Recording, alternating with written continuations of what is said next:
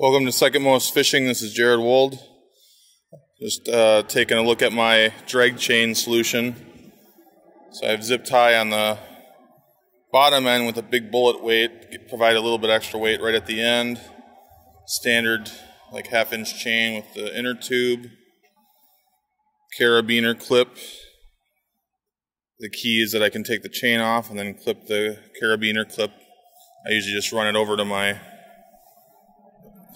deck guides here. So I got a Yak Attack, the low profile pad eye here. Essentially is the last thing holding it on, and then I've got deck guides running all along. Some standard paracord. And then my challenge was in figuring out how to tie this off. Turns out the dog leash thing probably just doesn't make a lot of sense, especially if you're not going to have it be a variable. So now that pad eye right there is redundant, but I'll probably just leave it in case I need it for something. But then I got one of these track-mounted side insert clam cleats, and then I basically rigged up from one of my bolo bungees, just took one of the bolos off and was able to put it on, so then now I can just go ahead and release it, and obviously when it's got weight, it should hopefully drop and drag just about the right amount. It's a little longer than I was planning on it, but it seems like shorter lag on the chain doesn't seem to really do a whole lot anyways. So then I've got that, and the only question is whether I'll need to switch to something with a little less friction. But then all I gotta do is jam it on the cleat, and there it is.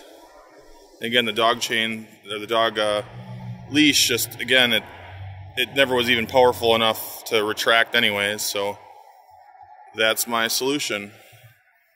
And I did a little bit of extra rigging on this Tarpon 130X. I added side handles, which it didn't come with. So there's side handles, and then I also added a midships drain plug, because the drain plugs on these things are always just in a terrible position. And there you have it. I went ahead and also bought the hatch pods that they make, which are really nice. They seat right in here so that they can't fall in. So right there I'll be able to keep my sandwich and my piece of fruit for lunch on my paddle and fishing trips. And then I also went ahead and bought the Orbix hatch cooler, which fits right in there. It's got pretty good insulation, and I can still I can still attach a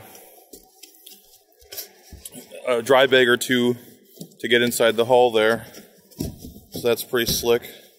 So it fits right in there, and then I'm able just to close up my hatch, which means I might need to start locking the hatch. Now that I've got that in there, it's the easiest place to store it. And my Tarpon 130X is pretty much all rigged for the season. Thanks for watching.